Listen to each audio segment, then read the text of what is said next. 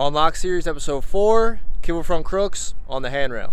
We got a windy day on our hands, so I'm kind of trying to figure out what to do. What I had planned might not work since it's so windy today, but we're gonna try and get something done anyway. We're gonna take this one to the handrail. We're gonna do kickflip front crooks.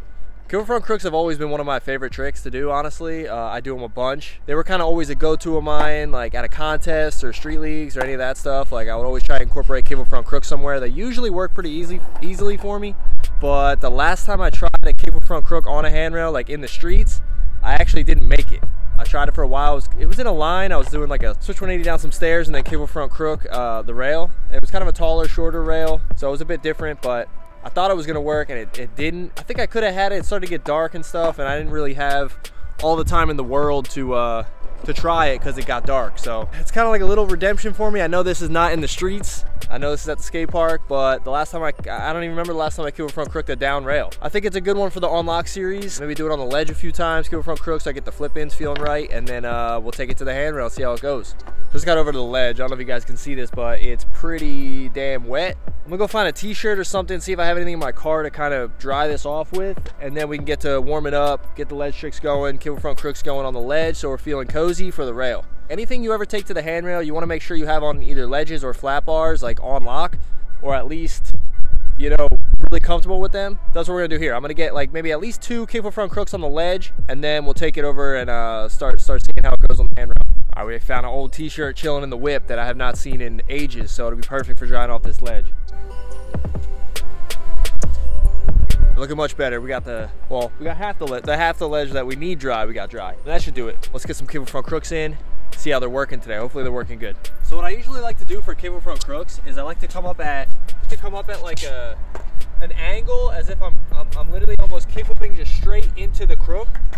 So you don't really have to like kickflip and then turn. It's more of a kickflip like straight into the crook, and then you find the pinch spot. You kind of lean over the board on your toes and get like the little pop out, you know? So that's basically how I go about it. I kind of just angle myself to kickflip straight into the crook. It allows you to just do less. I also hope the wind isn't completely f***ing this audio. The wind is so bad right now, bro.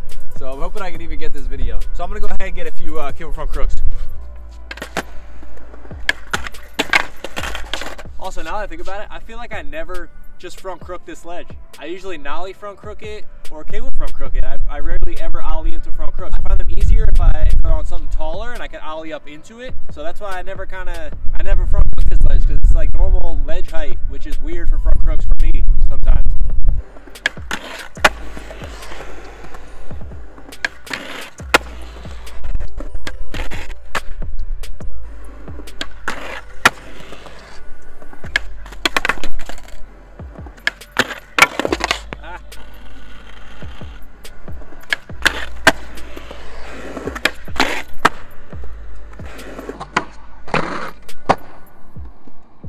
All right, so we got some regular front crooks in, some kickflip front crooks in.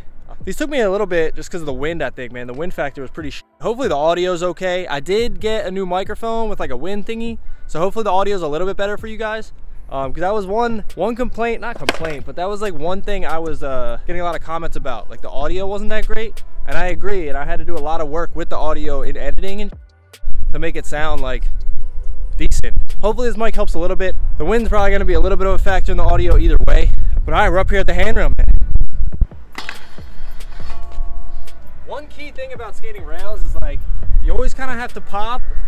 You pop and you look at like where you're gonna get on in the rail. So for me, it's like close to that second bar, like the middle bar there. That's usually where I get into my grind, or that's at least the point I think I do. You get in the middle, the rail's actually not as tall as it looks. You know what I'm saying? You're actually skating something kind of lower. You kind of gap out to the rail just a little bit, not too much, because that could be sketchy, but it's the right amount to where it's like you have time to get onto the rail. You don't try and get on at the top or anything like that. And then when you're flipping, you flip out to it. Kickflip like into the rail. You know what I'm saying? I've not done this in a while. I'm kind of scared, I'm not gonna lie. All right, I'm gonna go ahead and get some warm-ups on, some front boards and 50s, and then frontside crooks, and kind of go from there and build myself up. 2 kickflip front crook.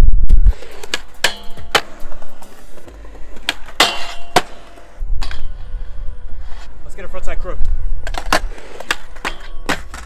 When I miss this trick, I usually know that I'm gonna kind of miss this way and get into a frontside nose slide. I feel like that's the safer way to miss. The scariest miss is when you go over too far.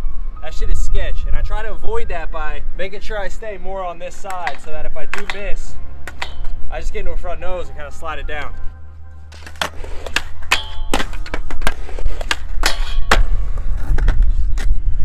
There we go. Third try for not skating rails that much lately. I'm gonna take that. I'm with that.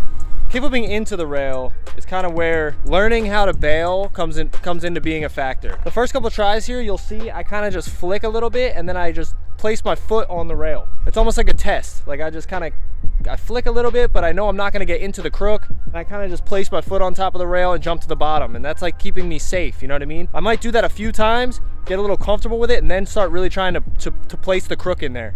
I feel like doing that technique with kind of any flip trick really, like into a rail, just builds confidence a lot, because you know that like anything goes wrong, you kind of know how to bail it, or you can kind of tiptoe your way into the trick. I feel like it helps me a lot. I don't know if it helps everybody a lot, but it definitely helps me. All right, let's get it. I'm gonna start flicking into this thing.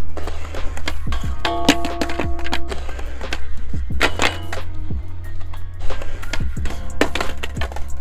foot on the rail with the board hit me in the ankle. Flicks in, flicks down.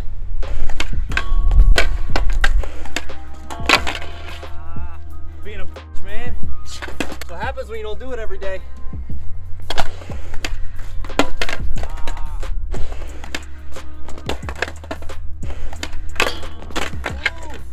Make contact. So that's the way you can kind of build yourself up, by like flicking in and getting closer and closer to actually putting it in front crook, and then just putting it in, you know, and jumping to the bottom. Kind of tiptoe your way into it a little bit.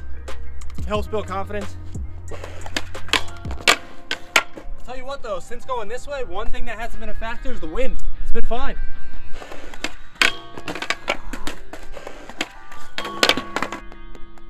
Where you get in on this rail is actually really low, but you still have quite a bit to grind. So it's kind of this weird, if you go slow and because where you want to get in a better height, you have a lot of rail to grind. Well, I spoke too soon about the wind not being a factor. Just blew my whole freaking camera over, dude. I had to reset everything back up. Hopefully everything's still intact, man. I don't know. I got everything all set back up. I feel like I need to find something to put on the tripod. I mean, I widened the base a little bit now, so hopefully it doesn't blow over again, but back in it, put one in, let's get it. Can't get too comfy with bailing. That's the problem. You gotta keep it in your head that you gotta put one in.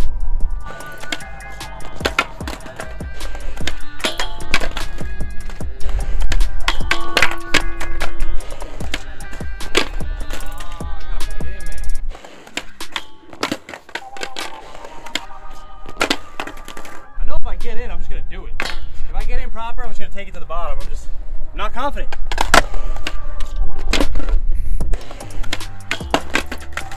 Front foot to wrap back around the board. Put it in. Oh.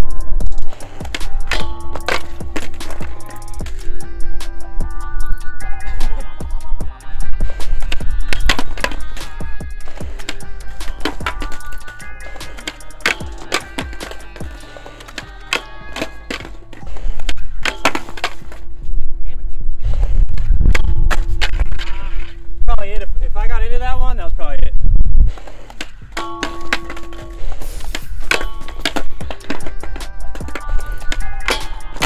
That was it. Stuck a little bit. All right, right here.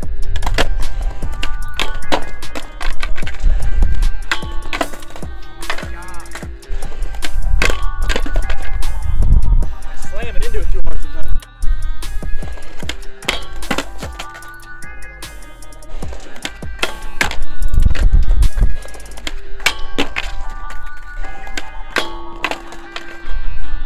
Landing on the rail.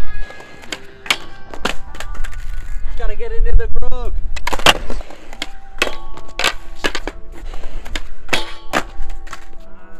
Best one yet for sure.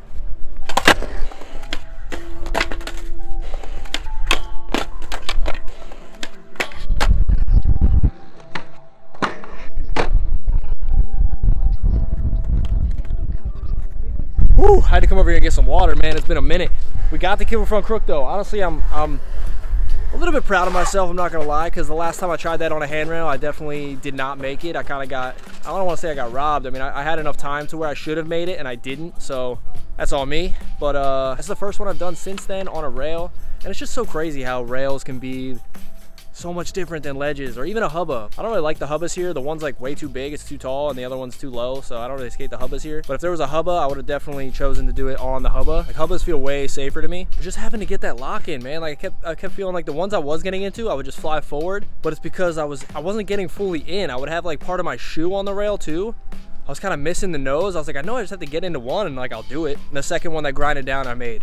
So it's really just getting the feel for it, bringing it back, getting confident again. It was a while to bring up confidence. The wind was definitely a factor, but it wasn't as big of a factor that I thought it was gonna be because I was going with the wind, so I didn't really feel it. Skating the ledge, the wind affected me more, honestly, because it was going the opposite way. I'm stoked, man, I got it. It was the first kickflip front crook on a handrail I've done in a minute. Would I say I have this trick on lock? Hell no. On a ledge, yeah, but I consider them two different tricks, you know? But it's good to do it again. I do not have this trick on lock. I know a lot of people were like kind of confused with what these videos are about, and it's about me, like, it's about me seeing if I have it on lock, right? So if I would have done it in like 3 tries, I'd be like, yeah, I do have kickflip front crooks on the rail on lock, you know what I'm saying? Since it took so long, like, no, I don't. But it's about me finding out and finding out how quickly and how confident I am with the trick that I'm trying, you know what I'm saying? That's what these videos are about. I'm not saying I have every single trick on lock, you know, that's obviously not true, but it's just about seeing how difficult these tricks are for me. But yeah, this was a fun one, man. Bringing it back to the on lock series. It's been a minute. Keep the ideas coming for me. What videos you want to see, leave them in the comments below. Any ideas you guys have, I love to hear it, and it helps me think of new videos to work on. I hope any tips I gave through the video helped you guys too with learning this trick or getting more confident in rails. And I definitely want to do kind of more of a rail based video where the tricks might not be as difficult, but it's more just overall talking about rails. Let me know what you guys think about that in the comments below. This was on lock series episode 4. I hope you guys enjoyed this video. If you did, like and subscribe, and I'll catch you on the next one. Peace, yo.